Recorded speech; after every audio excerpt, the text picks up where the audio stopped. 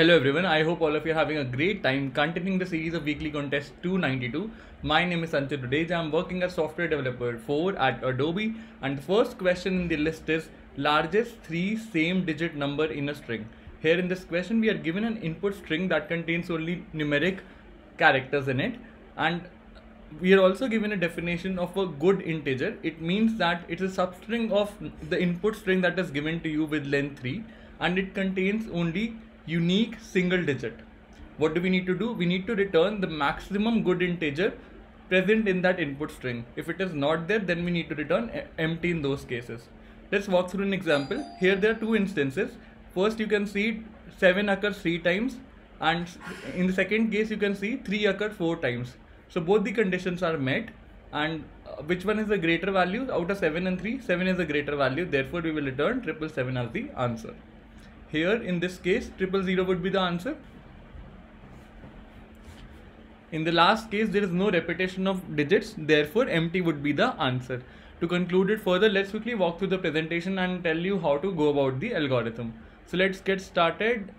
Leetcode 2264, largest 3 same digit number in a string. It's an easy level question on Leetcode, and I totally feel the same. Also, we will be using two-pointer approach to solve this question, and if you are not aware of two-pointer in general, this question is for you. Here we will learn the basics of two-pointer approach. Also, apart from this, if you have any doubt understanding this question, or if you want to get in touch with me in general, please feel free to ping on the Telegram group or the Discord server of Coding Decoded. Both the links are mentioned in the description, so do check them out. Now let's get started. Here the input string is given to us as 6, 777, 1, 4 times 3 and 9.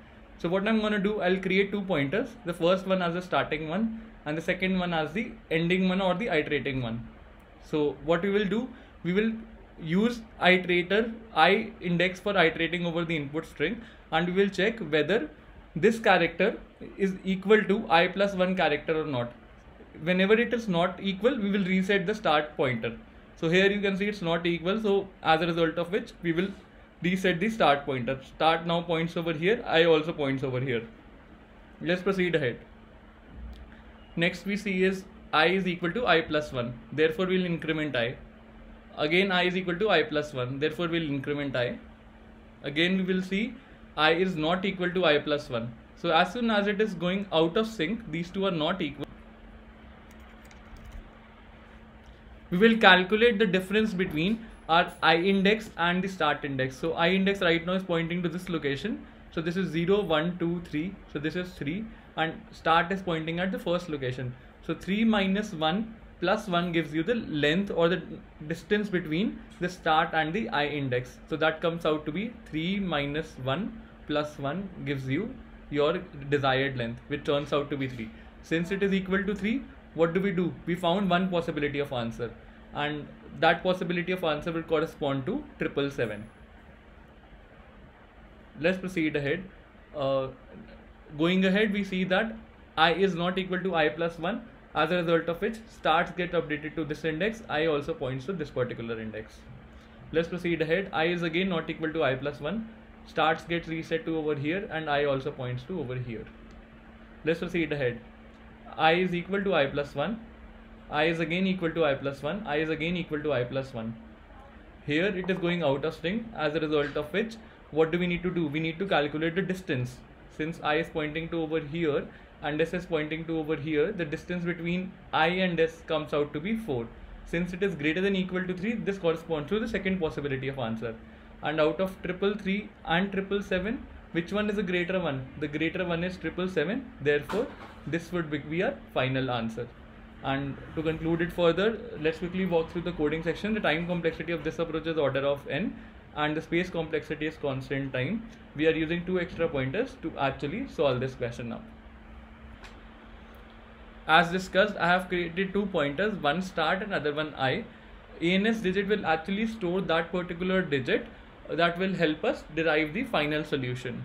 So while I is less than the total length of string that we have, what do? I check whether I happens to be equal to I plus 1. If that is the case, I increment the pointer of I and continue the process. If it is unequal, then what should I do? I should calculate the length between the starting index and the ith index using the formula I minus start plus 1. If my length turns out to be greater than or equal to 3, what do? I try and check which one is the maximum digit that I have seen so far. So the ANS digit would be equal to max.max ANS digit and the current character at the starting pointer.